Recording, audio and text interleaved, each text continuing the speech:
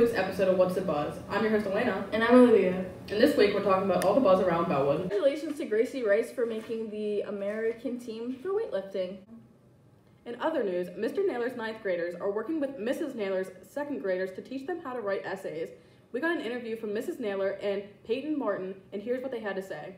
So do you think that this is good for both students, including the 2nd graders and the 9th graders, to do this? I definitely think it benefits the 9th graders and the 2nd graders. One of the biggest challenges for 2nd graders with writing is going through the brainstorming process and being able to really think about topics that they can write about and have time to actually speak before you write. And we found that the 9th graders are really good at probing them with questions and helping them think of ideas and give them an ability to really get it out verbally before they write it on paper. And there's a lot of 9th graders that seem to enjoy it, but also find out that they're pretty good at working with kids, and it helps develop their communication skills too. So definitely benefits both.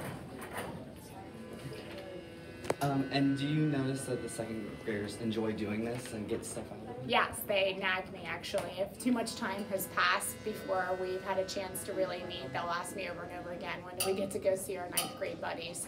And I definitely think that they are producing better stories because there's more depth to them because they've had conversations about them. All right, that's it then. Thank you.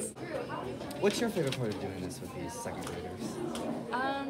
I really like meeting new little kids and bonding with them. I think it's really cool teaching them new stuff, coming from someone who's not a teacher yet, or anything, so I think it's pretty cool, and I like the advantage that they have of learning new skills and adapting to it.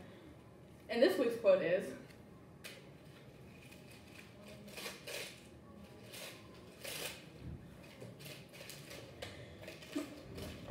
"The beautiful thing about learning is that no one can take it away from you." B.B. King.